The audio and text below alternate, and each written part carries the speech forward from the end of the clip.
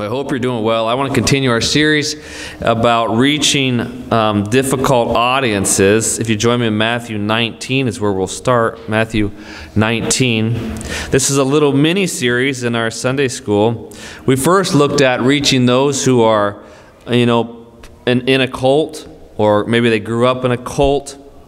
A cult being someone who gets salvation wrong. Says that salvation is by works or some other way than salvation by grace through faith. Last week I met a man who did not want to believe in Christ, did not even want to hear about Christ. And I was like, why? Why don't you want to talk about this? And he said, I was raised, one of my parents was Catholic, the other one was Lutheran. I've heard this my whole life. I'm like, no, you haven't heard the truth. You've been raised in two cults that teach works salvation. So you haven't heard what Christ really did. But that's a hard audience, raised in this heretical and raised in heresy. Then we looked at trying to reach friends and family. We did that last week, and that's an audience where we have no honor, right? They're unlikely to listen to us because they know us so well, just as they did not want to listen to Christ in his own country. Today I want to look at the difficult audience that is wealthy people, rich people. And we may think that this is a topic for somebody else who knows rich people, but I want to tell you that I think that's actually a very relevant topic to every one of us. Because you think about America, this affluent nation, one of the wealthiest nations in the history of the world, still is one of the wealthiest nations with people enjoying one of the highest standards of living. In that sense, we have a lot of rich people in this nation. We're not missing meals. We have roofs over our heads, right? We've got cars. We have cell phones, internet connections, right? I mean, we're not like impoverished as some people might be in Africa or the Middle East or wherever. We have many signs that we are wealthy. So with this in mind, how do we reach, and what's the difficulty with wealthy people? Why is it difficult? Well, let's start here with what Christ says in Matthew 19, verse 16. Remind ourselves of this truth straight from the mouth of Jesus Christ. Look at Matthew 19, verse 16. And behold, one came and said unto him, Master, or good master, what good things shall I do that I may have eternal life? This rich man's interested in having eternal life. Sounds like a good thing. But watch 17. He said unto him, Why callest thou me good? There is none good but one, that is God. But if thou wilt enter into life, keep the commandments. Christ is hitting him. This man believes that you earn your own righteousness and mankind becomes good enough to inherit eternal life. Christ, who is God, though speaks from his humanity, saying that there is none good. Right? Among men, they are all sinners. Look at 18. He saith unto him, Which commandments? Jesus said, Thou shalt do no murder, thou shalt not commit adultery, thou shalt not steal, thou shalt not bear false witness, honor thy father and thy mother, and thou shalt love thy neighbor as thyself. Jesus lists a whole bunch of commandments. This man, watch, 20 says, The young man saith unto him, All these things have I kept from my youth up. What lack I yet? This rich young ruler really has a high opinion of himself. He's tried to keep a lot of laws. I bet he has kept a lot of laws, although I doubt he's even kept all these all the way. Honor thy father and mother. Thou shalt not bear false witness. A lot of these I'll guarantee he's been guilty of at least once.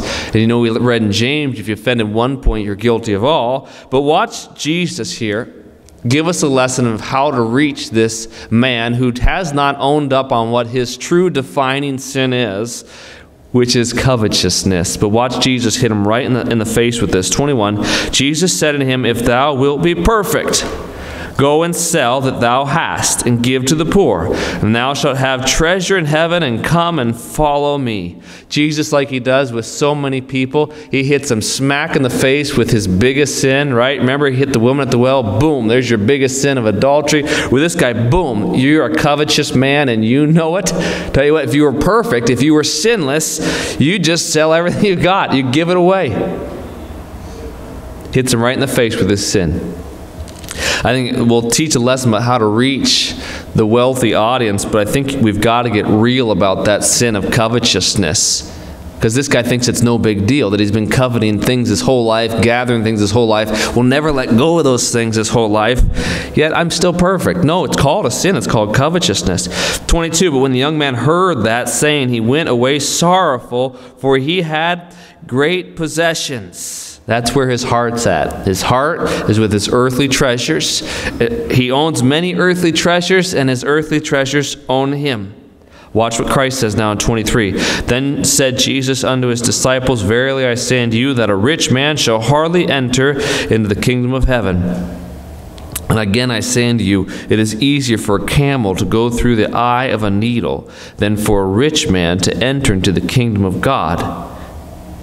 Christ says this is very hard for rich people to believe in Jesus Christ and be saved. It's not that we work our way to heaven, but this sin of covetousness is very binding. And for this rich young man, he has all these worries now. Well, if I believe in Christ, everything I love will be in jeopardy, right? If I live for the Lord all my whole life and everything I've gained will be in jeopardy. This same thought is what goes through rich people's minds today. If I really get saved and I really get busy for the Lord, well, what's going to happen to my business? What's going to happen to my financial standing, my community standing? They feel like they have so much to lose. Look at 25, when his disciples heard it, they were exceedingly amazed, saying, who then can be saved?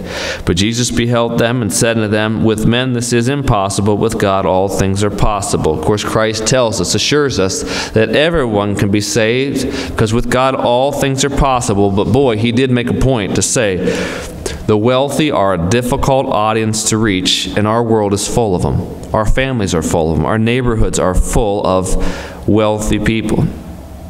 Why are they so difficult to reach? I think, as I've been saying so far, point one, rich men are difficult to reach because they tend to be ruled by the sin of covetousness. It's a blinding thing, a very overpowering sin, the sin of covetousness. Let me read you. I got a lot of verses, so I'll have to read some today for the sake of time. 1 Corinthians 6:10 says, nor thieves, nor covetous, nor drunkards, nor revilers, nor extortioners shall inherit the kingdom of God. Ephesians gives us that same list, remember? It says, nor unclean person, nor covetous man, who is an idolater, hath any inheritance in the kingdom of Christ and of God.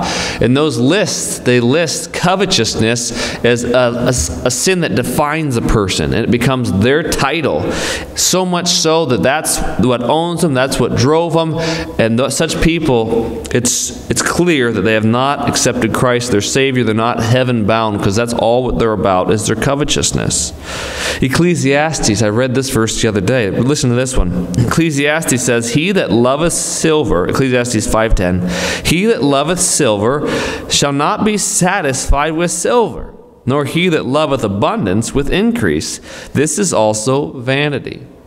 You know the problem with the covetous mind? It's never satisfied. It never has enough. Think about rich people. Are they done getting richer? No. You make your first 100,000, then you want to make 200,000. You become a millionaire, you want to become a multimillionaire.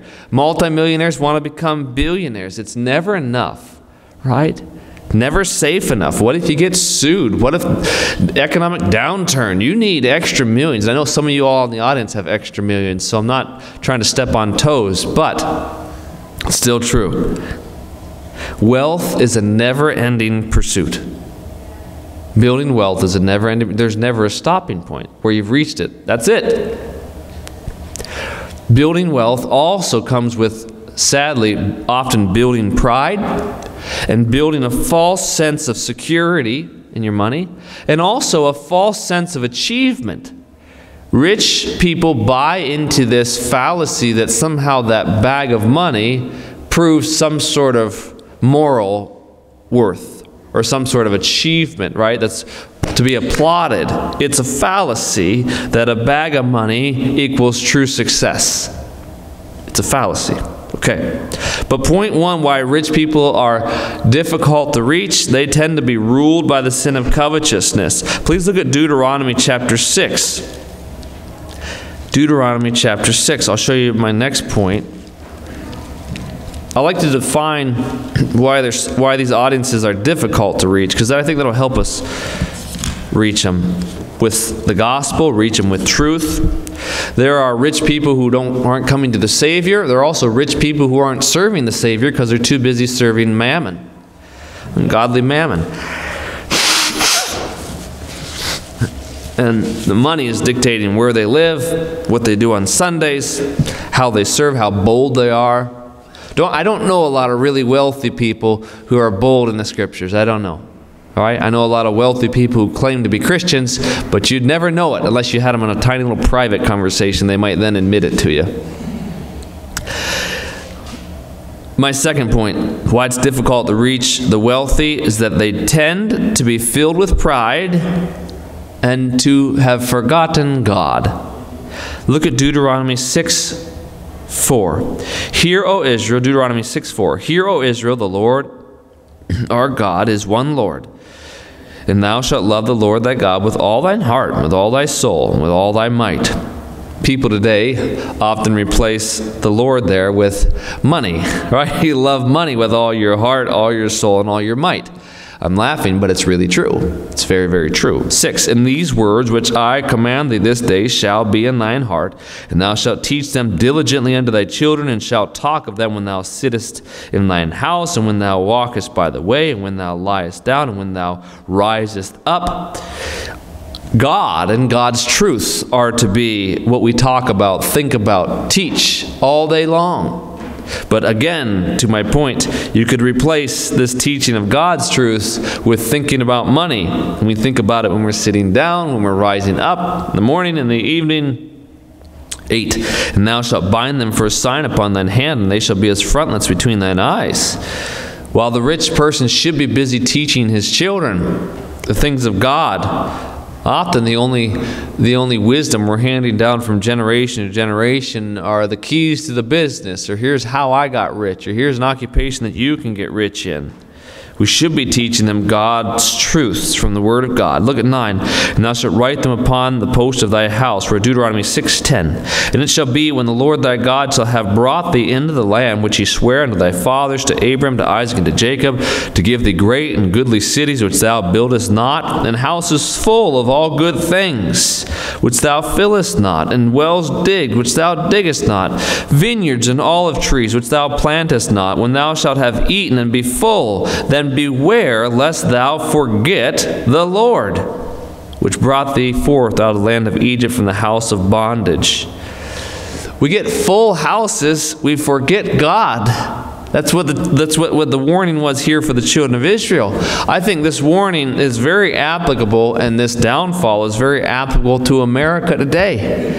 Once a God-fearing nation, blessed in so many ways, but now our houses are full. And people have forgotten the God that gave us this land, right? That gave us the prosperity we enjoy, that got us through world wars, that keeps us standing today, and with the liberty we enjoy today. We've forgotten God. This verse, to me, is very much like America, and how affluent we are, how lost we are because we've forgotten who's given us all these good things. Americans, we tend to rise early, work hard for money. We have full houses, but we've forgotten God, and we surely are not teaching our children the way of the Lord. Proverbs 30:8-9 says this. It says, give me poverty nor riches, feed me with food convenient for me, lest I be full and deny thee, and say, who is the Lord? Or lest I be poor and steal and take thy name, the name of God, in vain. That verse tells us that truth again. We can get so full and have no needs that we forget who is the Lord. Money, it can be this false sense of security. It can be this great distraction that has us forget about God, reality. Sad then, isn't it, that many of us still, in our heart of hearts, we still want to be rich, despite all these dangers that the world explains to us. We want our children to be wealthy. I want my kids to be really successful in finances. Make them successful in faith. Set them up to be successful in faith. If you fail in the finances, so be it. They'll be okay. But if they fail in the faith, it's the end of the world. They're not going to get saved. They're not going to live for the Lord. They don't have faith. Please turn in your Bibles with me to Psalm. Look at Psalm 62 real quickly. Psalm 62. We're talking today about another difficult audience to reach, and it is the wealthy. Christ says it's easier for a camel to go through an eye of a needle, right, than for a rich man to enter the kingdom of God, to get saved. Psalm 62, verse 10, real quick. I have a lot of verses. I'm going to speed through these, but look at this verse. Psalm 62, verse 10. It says, "Trust not in oppression, and become not vain in robbery. If riches increase, set not your heart upon them." That's easier said than done. Riches increase. Who's ever had like a bonus, or you get your tax return, you get some extra wealth? Who just, I don't even think about it. It doesn't matter to me. No, it's hard, isn't it? Well, think about, let's say if you had like a really life-changing career move, now you're making hundreds of thousands. It would be difficult not to dwell on that hundreds of thousands. It's just a truth. It steals our heart. Our heart becomes where that treasure is, because all the things it can get us and all the status it brings us. Well, the Bible warns us, set not your heart upon these riches. It can happen. It can be a great distraction. You lose sight of what's really important as your bank account increases. So what's the devil's role? Is the devil striving to make everybody impoverished? Maybe that's his target for some, but I'll bet you for a lot of people, he wants to make them successful and have them thinking about their dollars, whether it's $1,000 or $100,000. He wants you thinking about that. Look back, please, at Psalm 49. The love of money is the root of all evil, it tells us in 1 Timothy. So let me go through this list now. We've said it's difficult for wealthy people to get saved or do what's right because they're ruled by the sin of covetousness. They're filled with pride that makes them forget God. And here they tend, I'll talk about, my next point is that they tend to trust in their riches. It's their fortress. It's their high tower. Look at Psalm 49 and verse 6. This whole chapter speaks to this. So let's read a little bit. 49, verse 6. They that trust in their wealth and boast themselves in the multitude of their riches, none of them can by any means redeem his brother, nor give to God a ransom for him. For the redemption of their soul is precious and ceaseth forever. People get a big pile of money. They trust in it for everything. It's what's going to get them by. It's what's going to get them through. But this is a lie about wealth. We know there are many things that money cannot buy. Money, we talk about almost cliche, so much that we forget that it's true. But money cannot buy happiness. Right? But to this point, money cannot buy redemption. Bill Gates cannot buy his way out of the fact that he's a sinner. It takes a much more precious payment, the blood of Christ, to make that payment. His money falls far, far short. Not redeemed with silver or gold, right? But with the precious blood of Jesus Christ.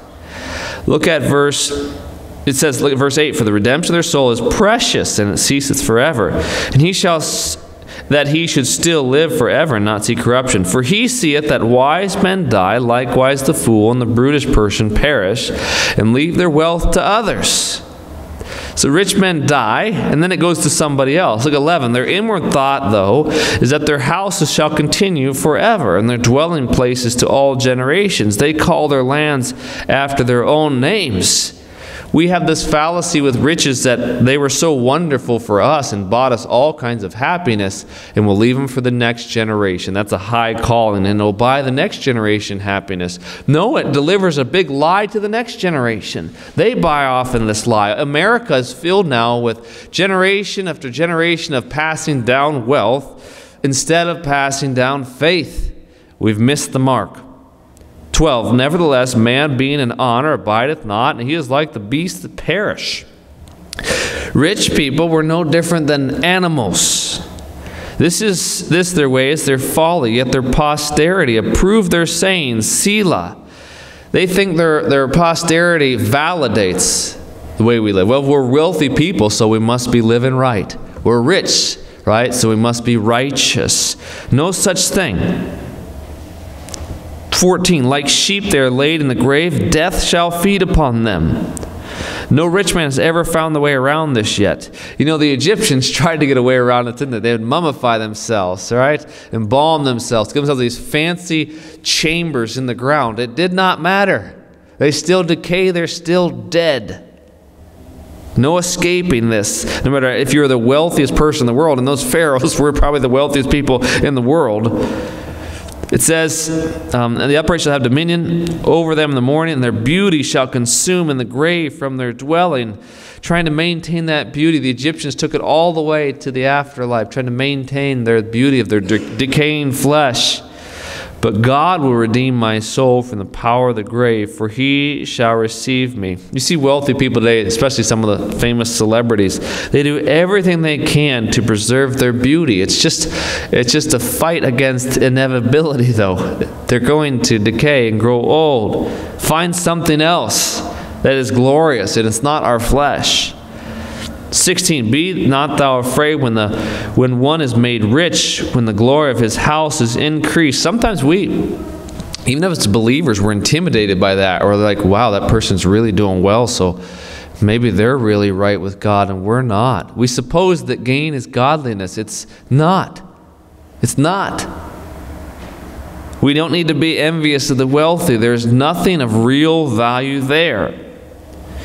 17, for one dieth, he shall carry nothing away. The Bible says we brought nothing into this world. It's certain we can carry nothing out. It says his glory shall not descend after him. Though while he lived, he blessed his soul. And men will praise thee when thou doest well to thyself. He shall go to the generation of his fathers. They shall never see light. Man that is in honor and understand not is like the beasts that perish. This is what I mean. Wealth is this great big fallacy. We think this pile of money, this collection of possessions, it brought us some esteem on earth, so it's going to bring us ongoing glory. No, it's not. It's a great fallacy. It's a great fool's errand to live our life for money. And for our point today is, it blinds the eyes. We see such glory in our possessions that we miss the mark of what is truly important, and that is the redemption of souls. And that's only done by the blood of Jesus Christ. Please look. I want to read a few more. We are going to get back to the New Testament for some good examples here. But look over at Psalm 52, please. Psalm 52, verse 7.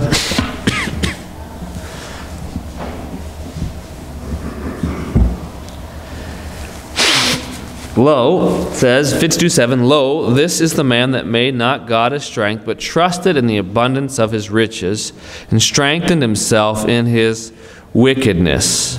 Wealth gives people a false sense of accomplishment, a false sense of having God's favor. It does not correlate. Your bank account does not mean you're right with God, right? Whether high or low. 1 Timothy 6:5 tells us this truth. It says, men of corrupt minds and destitute of the truth, supposing that gain is godliness, from such withdraw thyself. You ever talk to a wealthy man? I've talked to a few in my life. And the conversations, they do hedge around, oh yeah, boy, God's really blessing me this season. It's just been a great year. Great financial numbers, and now we're doing this with our business. And they try to connect their business to something they can say is good, right? Because then their wealth is really righteousness, because they're connected to some little piece of helping someone somewhere. But gain is not godliness.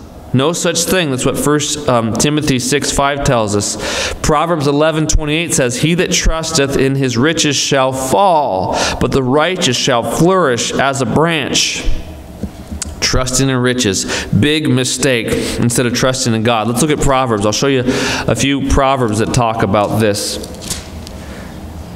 Wealthy, wealthy, wealthy. We call it a blessing. When it comes to accepting Christ, it can be quite a significant curse, because people forget about God and remember money. People trust in, instead of trusting God, they trust in their money. Look at Proverbs 15, verse 17. Proverbs 15:17. The sad thing is, there's many Christians today who want to become wealthy. Well, I want to leave an inheritance for my kids. Well, make sure you don't fail to pass down faith as the inheritance. Proverbs 15, 17. Let's go 16. Better is a little with the fear of the Lord than great treasure and trouble therewith. The Bible's true. We can't argue with it. Better is a dinner of herbs where love is than a stalled ox and hatred therewith. You can destroy your home. You can destroy your kids. You can destroy your marriage trying to become one of the wealthy or to maintain the wealth that you've already accumulated. Look at verse 27. 27. He that is greedy of gain troubleth his own house, but he that hateth gifts shall live. It's very true. Even the data supports this, that money is the biggest source of conflict, right, in marriages and homes. Biggest cause of divorce, arguments about money. And this is true even in Christian homes. So we've got to get rid of this idea of having to have more. Greedy of gain, you trouble your own house. Look at Proverbs 18, please. Proverbs 18, verse 10. In America, this problem is widespread. This is America, trusting in our wealth, thinking wealth is glorious, respecting people more because they have a nicer car or a bigger house or a greater bank account. It's stupidity. Proverbs 18 and verse 10. The name of the Lord is a strong tower. The righteous runneth unto it and is safe. You want to raise stable kids, stable families, tell them who the strong tower is. It's Jesus Christ. And then your kid, when they get depressed, when they get older, they're going to run to God and be strengthened. Not going to kill themselves. They're not going to go into this problem or this bad path. They're going to run to God. Look at 11. The rich man's wealth is his strong city, and has the high wall in his own conceit. Rich men run to their wealth, and sadly, many times it's found wanting. Remember the stories in the Great Depression. I remember the stories in the history books of the rich men jumping out of windows and stuff, right? Killing themselves because that was their high tower and they lost it all. But we do this with our kids as well. They see mom and dad trust in money to get them through, so the kids trust in their money, but money lets you down. And then depression really gets bad. Look please at well, let me read it for you, sake of time again. 1 Timothy 6:10. 1 Timothy 6 has some good wisdom here, but 1 Timothy 6:10 says, For the love of money is the root of all evil, which while some coveted after, they have erred from the faith, and pierced themselves through with many sorrows. Key passage, we read it a lot, but that love of money is at the root, right? It's the cause of the bad things you see in the world. Whether in a big sense, a national sense, or an individual sense, it's a root there of all evil. People covet after it, and they err from the way of faith, pierce themselves through with many sorrows. Let's go to Matthew chapter 16. We'll finish here in the Gospels with our story of a rich man that was reached. But first, let's look at the downfall of a couple more rich men. Think about what's going through their heads. How were they so fooled by money? Matthew 16. It's not what's going to get you through in life. Even Christians, we think, well, we got to get this good paying career. We have to have this good paying job. It's what's going to be so important for that young family is to have this good career. No, what's so important for that young family is to get in church, get in their Bibles, grow in faith. That's what's important. And if we don't have this down, we're not going to be able to make that argument very well. People right now are making decisions. Well, you know, should I go work outside the home or should I raise my kids? Well, raise your kids because you can raise them stronger in faith. Invest faith into those little kids of yours instead of dollars. Well, I got to have enough money to buy my kids this and buy my kids that. They'll be okay with some sticks and some rocks, but a Bible. Get them a Bible. Look at Matthew 16, verse 25.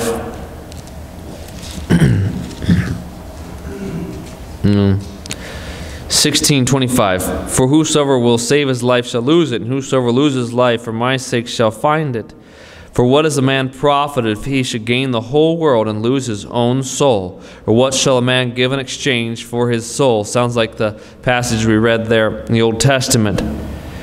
But my next point here is rich men. The other thing that holds them back is that rich men, they tend to feel that they have too much to lose, right, by becoming a Christian, living out the Bible. Too much to lose and too little to gain.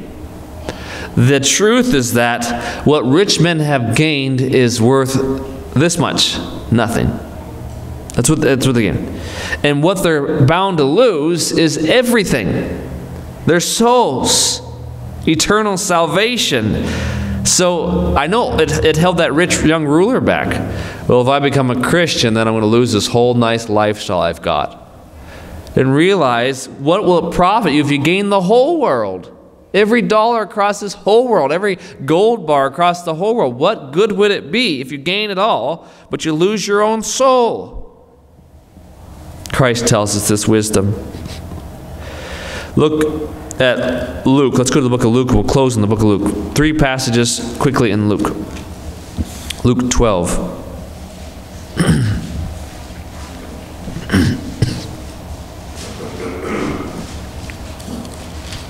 The Bible speaks on this so frequently. You cannot miss it, about how we should view money, the deception of money. But somehow our world has missed it, including many, many churches. And I don't joke about it. I find it appalling that our churches now are bringing in, all the financial peace universities to tell people how to become more wealthy, how to save up so you can give like no other. You build a pile of treasure, and that's where all the congregation's minds are at, on that pile of treasure. We should do a, faith university at our churches. Leave the wealth building to your financial planner. Look at Luke chapter 12 and verse 15. And Jesus said unto them, Take heed and beware of covetousness, for man's life consisteth not in the abundance of things which he possesseth. Christ says, beware of covetousness. That's a warning. Our life doesn't consist of the things that we have or want to have. Look at 16. And he spake a parable unto them, saying, The ground of a certain rich man brought forth plentifully. And he thought within himself, saying, What shall I do, because I have no room where to bestow my fruits? And he said, This will I do. Well, I'll pull down my barns and build greater, and there will I bestow all my fruits and my goods. This is what I mean. There's no stopping point for wealth building, is there? You'll never talk to a rich man. I've made enough. There it is. Stop the pursuit. No, you just build something bigger. Build a bigger business. All right? Enlarge your bank account. Do something larger, grander, better. This is what this rich man's doing. It consumes his whole life. It is his treasure. It was his days. Look at 19. And I will say to my soul, Soul, thou hast much goods laid up for many years. Take thine ease, eat, drink, and be merry. He doesn't realize what shall profit him to gain the whole world, yet lose his own soul. He doesn't realize that he can't buy redemption for his own soul, but he's resting in this life on what he's accumulated. He's trusting in what's in his barn. Take thine ease, eat, drink, and be merry. A false sense of security, isn't it? A false sense of achievement. A bad place to put your trust, because verse 20, But God said unto him, Thou fool, this night thy soul shall be required of thee. Then whose shall those things be which thou hast provided? So is he that layeth up treasure for himself, and is not rich toward God. A great fool's errand to collect this wealth, pursue this wealth, and not find Jesus Christ and to serve Jesus Christ, to be rich in the things of God. Let's do one more example in Luke 16, and then we'll go to the rich man who actually got saved to show us it is possible. Luke 16, verse 19. You know this. I'll just read a few verses.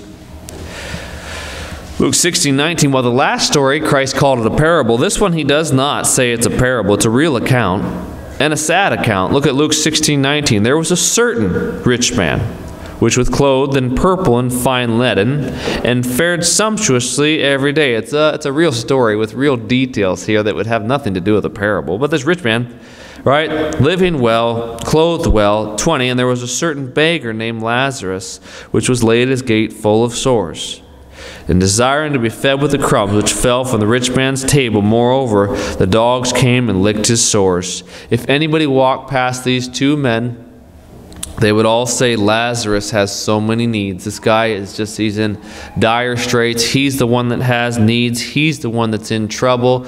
And we'd all look at the rich man and be like, we just tip our cap and say, there's a fine man. There's a man I want to be like. That guy has nothing, doesn't need anything. He's really quite well off. But watch, 22, and it came to pass that the beggar died and was carried by the angels into Abraham's bosom. The rich man also died and was buried. And in hell he lifted up his eyes, being in torments. You know the story. The rich man goes to the place of torments, hell. Lazarus goes to a place of comfort, to very different destinations, to very different lives. What was the difference? I think the poor man, he had more time to find God. I think the poor man didn't trust in something that was uncertain like riches, right? I think the poor man had no sense of achievement in his own glory. He was weak and he looked for the Savior, right? And he found the Savior, the Messiah to come. He believed in the Savior. Meanwhile, the rich man had nothing. He died with much, but he died with nothing he could take with him, except for his record of sin and his record of having rejected the Savior. That's the sad truth. And this is why in our world today, you look out in our world to reach people. We'll be going on visitation this year, and we'll knock on a lot of doors that are folks who aren't well off, and they need the gospel, but we'll also knock on doors of wealthy people, and they need the gospel. And in fact, the Bible tells us the rich, or the poor use this entreaties, but the rich answereth roughly. Proverbs tells us that, which means it's hard to reach the rich. They think they know it all. They think they're doing just fine. They don't need what you have in that little book. What do they need that for? They're the success stories. Look at Luke chapter 19. Luke 19. Here is one rich man who got saved. Let's look and see if we can find anything to help us understand how this man came to the Lord. Look at Luke 19 and verse 1. What made the difference for this man? 19:1. And Jesus entered and passed through Jericho. And behold, there was a certain man named Zacchaeus, which was the chief among the publicans, and he was rich.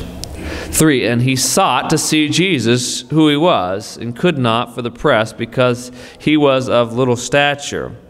You know, there's one thing that makes Zacchaeus stand out, and that he did have a problem, right? He had this difficulty in his life, in his height.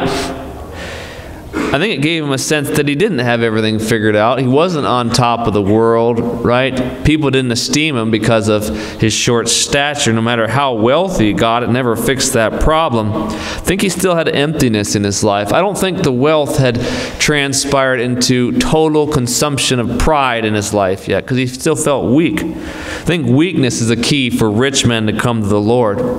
So when rich men, you know, when they face some sort of hard time, health-wise or relationship. Well, I had a wealthy man call me the other day, sounded quite well off, but having trouble now with his marriage, right? So in bank account, very wealthy, in marriage, very poor. And it's having him look closer at the Bible again. So if something can get through their pride and show them that there's still a man who needs help from above, then maybe they can be reached with the gospel. Here he's looking for Christ, and Christ is looking for him. Look at 4. And he ran before and climbed up into a sycamore tree to see him, for he was to pass that way. And when Jesus came to the place, he looked up and saw him and said, Zacchaeus, make haste and come down, for today I must abide at thy house. Zacchaeus was looking for God, and he was ready. He was ready to listen to God, right? I think rich men sometimes are so busy, and they're like, they make the rules. They're not going to go anywhere, right, on somebody else's time or somebody else's. They don't have time for anyone else. But Zacchaeus has time to listen to Christ and the truth that he'll share. 6. And he made haste and came down and received him joyfully. Many rich people won't even give Christ the time of day, the conversation. They've got too much business to do. So I think rich people, we hope that they have enough humility to listen, and they give enough time to actually listen, to actually stop in a little rinky-dink church and listen to the Bible, or listen to some, little witness in front of them who can't compare to them at all in bank account, but boy, they could tell them about Jesus Christ. They just give the time. Make the time to listen to someone who might be so much less than them in the world's eyes, but in God's eyes, they're not. If they got the truth, you need to listen. 7, when they saw it, they all murmured, saying that he was gone to be a guest with a man that is a sinner. One thing I note here is that Zacchaeus did not have the acceptance of the world, did he? He wasn't one of the good old boys, one of the esteemed. That was to his favor. You know, the wealthy people, they have this peer pressure from other wealthy people to not listen to the Bible. That's their fallback, right? That's their support system that really lets them down. You know, I heard this guy preach a sermon, I could submit to the truth that it presented, or I could go talk to other rich people and they'll tell me that we don't listen to that stuff. What are you doing? Zacchaeus didn't have this. He was kind of an outcast, and that was to his favor. 8, and Zacchaeus stood and said unto the Lord, Behold, Lord, that half of my goods I give to the poor, and if I have taken anything from any man by false accusation, I restore him fourfold. This is a man who is ready to drop that sin of covetousness, right? To the rich young ruler, it was everything. He wouldn't say these lines, the rich young ruler. But to Zacchaeus now, who's found really what's precious, Jesus Christ, his possessions, they're not precious any longer. He says, this is what I'm going to do. This is how I'm going to live my life. Covetousness is not going to blind me. 9, and Jesus said unto him, This day is salvation come to this house, for so much as he also is a son of Abraham. For the Son of Man has come to seek and to save that which was lost. Zacchaeus wasn't saved by what he says he's going to do, how he's going to live, but what it showed was a complete transformation, a repentance, a change of mind about who he is and who he's going to live for, right? Christ says, this is salvation. He believes in me. He no longer believes in his money. Christ says in verse 10, he's come to seek and to save that which was lost. If we can convince a wealthy person that they are lost, there's a starting point. That money is not going to, we can be respectful, be kind, but we've got to convince them that money is not going to buy their way out of the grave. In fact, that money is not going to buy their children's way out of the grave, right? It's a fallacy. You need to know, sir, ma'am, you need to know that Christ is it. He's everything. Money's going to pass away. You can't take it with you. And you've got to teach your kids. You love your kids. Well, give them a sure inheritance, faith in Jesus Christ. We can make the argument. We can make the argument with the wealthy. We absolutely can. But we've got to try to shut down the world's argument that wealth is everything. Wealth is so important. Wealth buys happiness and wealth buys peace. We got to rebuke that and tell them, no, there's one Prince of Peace, Jesus Christ, right? Put your full faith in him, Jesus Christ. Let's pray. Our Heavenly Father, we thank you for the Scriptures, Lord. Help us to not be blinded by covetousness ourselves, Lord. We know as Christians that'll be a sure ticket to waste our lives and pierce ourselves through with many sorrows. And Lord, help us also to take the gospel to the lost, including, Lord, the wealthy but lost. Lord, we know with God all things are possible. We know, Lord, you're not willing that any man should perish. Lord, we know that you wanted that rich man in Luke 16 to be saved, just like you wanted Lazarus to be saved, Lord. So help us be diligent servants and come with an answer for every man. In Jesus' name I pray, amen.